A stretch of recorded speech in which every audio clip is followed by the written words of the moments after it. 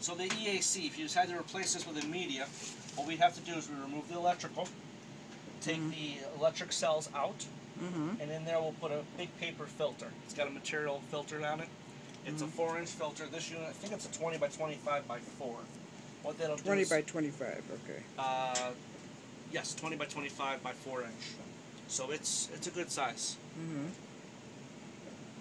Okay, About so yay that, how much is that a year? That would be $63 a year for that filter.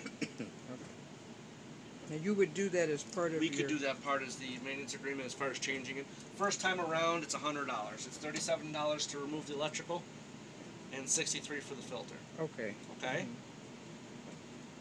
Now, furnace-wise, the bottom of this furnace, there's a blower motor. The blower motor works for both the heat and the cool. Okay, the heat is in the top of this system. That's where all the burners and the heat exchanger is located. Okay. This is the coil. This is where the AC comes through. Okay. Basically, your air is moving across here, making the air cooler up here. Okay, it's actually removing the heat.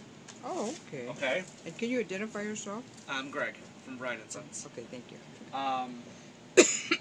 This should be plugged. It's condensate drain.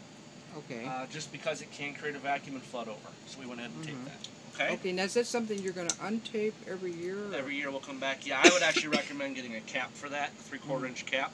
Okay. You said you go to Wilkie Hardware. Ask them for a 3/4 inch PVC cap. Okay. Don't glue it on.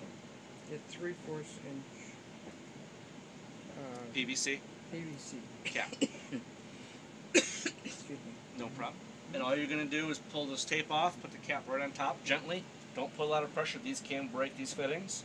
So you want to be real careful and ginger with everything. Oh, okay. Okay, great. Alright, so, as of right now, you had 73 degrees coming in here. You have 53 going out. Okay? Oh, so it is working It is perfectly working. It's running at 20 degrees on the nose. Okay. Which is what we want to see. Okay. It's working well. That's great. Yes.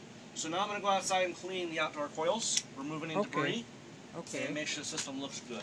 Okay? Great. Okay, I'm going to turn this off.